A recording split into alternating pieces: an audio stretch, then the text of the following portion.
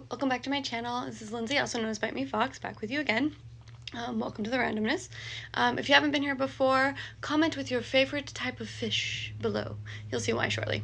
If you haven't been here before though, I create randomness and I help encourage others to create randomness, mostly in the form of drawing. Hopefully some people find other ways to use my prompts, maybe writing, poetry, I don't know, something cool. What I do is I post a new prompt up every Monday through Friday on my Patreon account. And for Patreons, they get first dibs a week ahead. Everyone else can see all of the old ones. So if you need some ideas, go check it out. Go see what some of the old ones are. See if any of them speak to you. If you want to draw any of them, tag me so I can see what you're doing. And so anybody else that wants to see can do as well.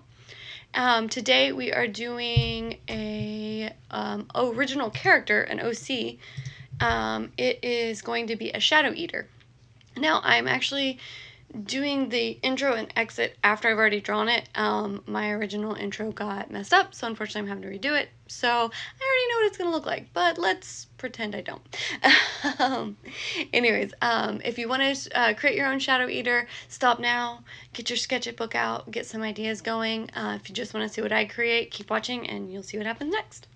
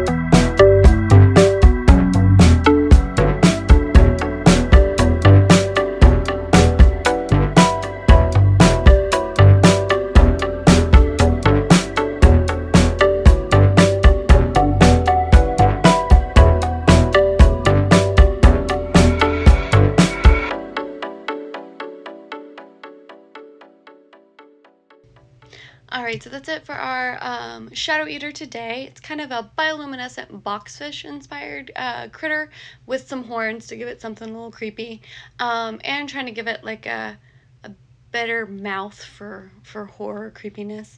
I feel like if you're a Shadow Eater, you should be able to creep some people out under the sea. So I hope you like what I did with mine. I can't wait to see what you guys did with yours. If you did follow along, if you did draw a Shadow Eater, please post the link below, or tag me on any of your social media so I can see what you're doing. As always, if you like what I'm doing here, please subscribe. Let me know, do the thumbs up thing. Let me know that you actually want to see this keep going. Just that way I know what I'm doing is working for somebody. Anyways, thank you so much for spending time with me today. Have a good one. Bye.